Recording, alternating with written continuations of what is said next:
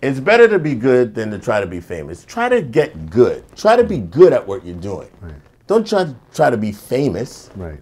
That's what all these shows have done. The shows have, from American Idol to The Voice, to all of these shows, what they've done is they've undermined the creative process in America in particular. Yeah. I think, you know, some of these shows were actually created outside of America. Right, right. But because we're in such a reality show Mentality, cluster blank right now, where we have people like, you know, that's why you can have Donald Trump and all this stuff going on. Right on. We've lost our way. All right? So people want to be famous. Right.